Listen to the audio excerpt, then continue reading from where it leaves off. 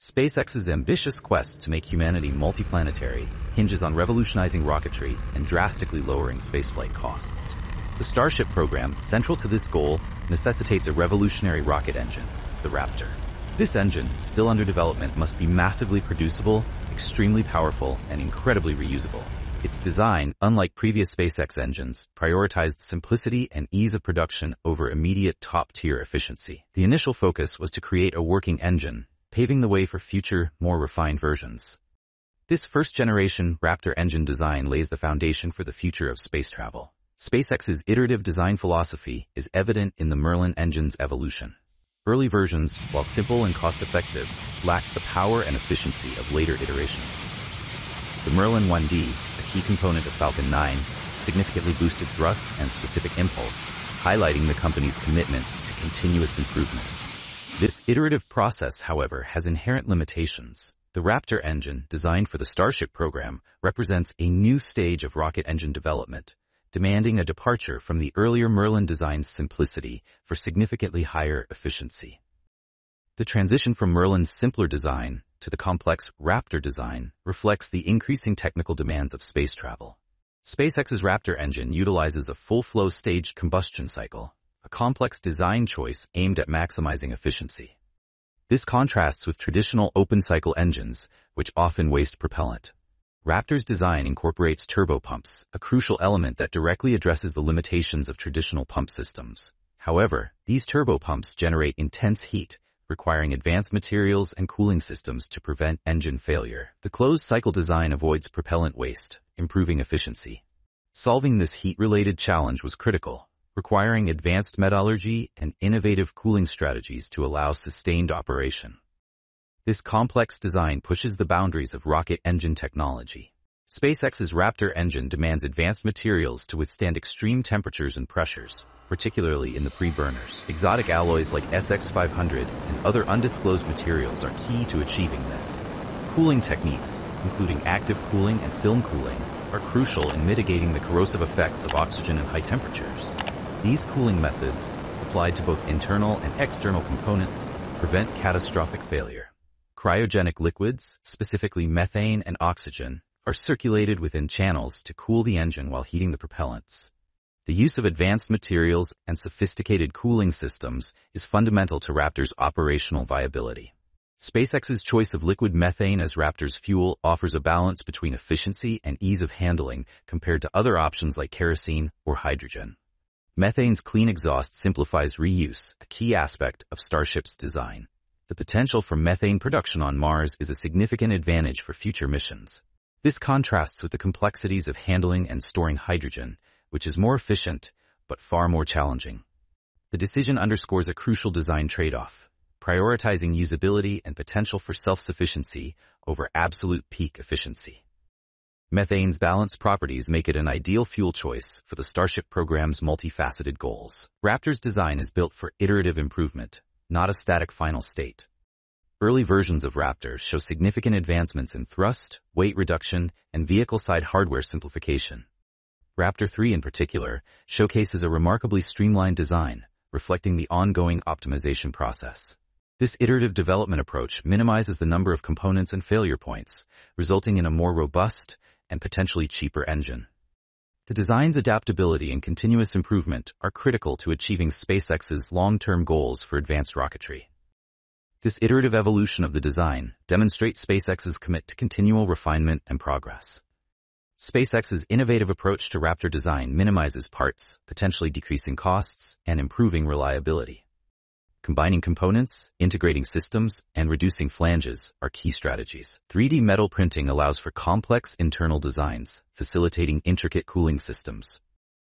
This minimalist approach counters the potential for complex repairs, as the reduced parts count may necessitate cutting the engines for maintenance.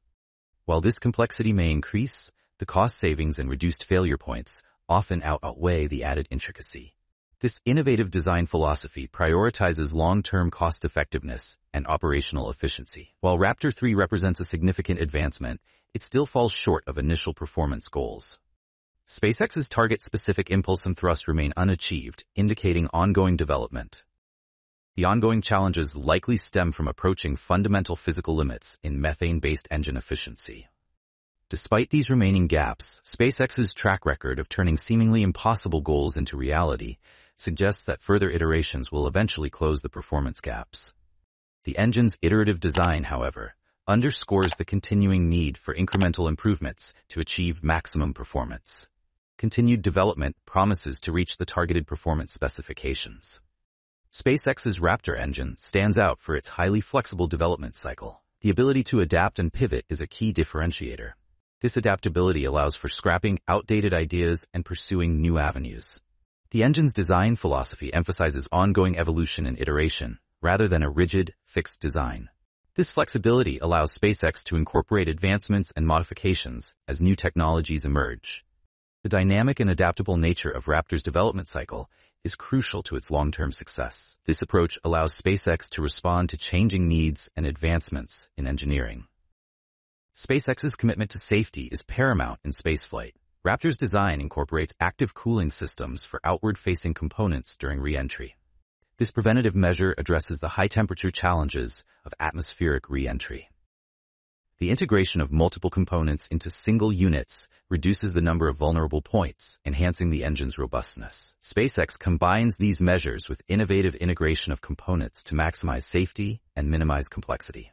This dedication to safety, coupled with design simplicity, is crucial for future missions. SpaceX's focus on protecting its engines during re-entry showcases their rigorous approach to safety. SpaceX targets Jan 10th for next Starship launch. The 7th flight test of Starship is preparing to launch. The upcoming SpaceX flight test will launch a new generation ship with significant upgrades, attempt Starship's first payload deployment test, fly multiple re-entry experiments geared towards ship catch and reuse, and launch and return the Super Heavy booster. A block of planned upgrades to the Starship upper stage will debut on this flight test, bringing major improvements to reliability and performance. The vehicle's forward flaps have been reduced in size and shifted towards the vehicle tip and away from the heat shield, significantly reducing their exposure to re-entry heating while simplifying the underlying mechanisms and protective tiling. Redesigns to the propulsion system, including a 25% increase in propellant volume, the vacuum jacketing of feed lines, a new fuel feed line system for the vehicle's Raptor vacuum engines, and an improved propulsion avionics module controlling vehicle valves and reading sensors, all add additional vehicle performance and the ability to fly longer missions. The ship's heat shield will also use the latest generation tiles and includes a backup layer to protect from missing or damaged tiles. The vehicle's avionics underwent a complete redesign, adding additional capability and redundancy for increasingly complex missions like propellant transfer and ship return to launch site. Avionics upgrades include a more powerful flight computer, integrated antennas which combine Starlink, GNSS, and backup RF communication functions into each unit, redesigned inertial navigation and star tracking sensors, integrated smart batteries and power units that distribute data and 2.7 megawatts of power across the ship to 24 high-voltage actuators, and an increase to more than 30 vehicle cameras, giving engineers insight into hardware performance across the vehicle during flight. With Starlink, the vehicle is capable of streaming more than 120 megabits of real-time high-definition video and telemetry in every phase of flight, providing invaluable engineering data to rapidly iterate across all systems. While in space, Starship will deploy 10 Starlink simulators, similar in size and weight to next-generation Starlink satellites, as the first exercise of a satellite deploy mission. The Starlink simulators will be on the same suborbital trajectory as Starship, with splashdown targeted in the Indian Ocean. A relight of a single Raptor engine while in space is also planned. The flight test will include several experiments focused on ship return to launch site and catch. On Starship's upper stage, a significant number of tiles will be removed to stress test vulnerable areas across the vehicle. Multiple metallic tile options, including one with active cooling, will test alternative materials for protecting Starship during re-entry. On the sides of the vehicle, non-structural versions of ship catch fittings are installed to test the fittings' thermal performance, along with a smoothed and tapered edge of the tile line to address hotspots observed during re-entry on Starship's 6th flight test. The ship's re-entry profile is being designed to intentionally stress the structural limits of the flaps while at the point of maximum entry dynamic pressure. Finally, several radar sensors will be tested on the tower chopsticks, with the goal of increasing the accuracy when measuring distances between the chopsticks and a returning vehicle during catch. The Super Heavy booster will utilize flight-proven hardware for the first time, reusing a Raptor engine from the booster launched and returned on Starship's 5th flight test. Hardware upgrades to the launch and catch tower will increase reliability for booster catch, including protections to the sensors on the tower chopsticks that were damaged at launch and resulted in the booster offshore divert on Starship's previous flight test. Distinct vehicle and pad criteria must be met prior to a return and catch of the Super Heavy booster, requiring healthy systems on the booster and tower and a final manual command from the mission's flight director. If this command is not sent prior to the completion of the boost back burn, or if automated health checks show unacceptable conditions with Super Heavy or the tower, the booster will default to a trajectory that takes it to a landing burn and soft splashdown in the Gulf of Mexico. We accept no compromises when it comes to ensuring the safety of the public and our team, and the return will only take place if conditions are right. The returning booster will slow down from supersonic speeds, resulting in audible sonic booms in the area around the landing zone. Generally, the only impact to those in the surrounding area of a sonic boom is the brief thunder-like noise, with variables like weather and distance from the return site determining the magnitude experienced by observers. This new year will be transformational for Starship, with the goal of bringing reuse of the entire system online and flying increasingly ambitious missions as we iterate towards being able to send humans and cargo to Earth orbit, the Moon, and Mars.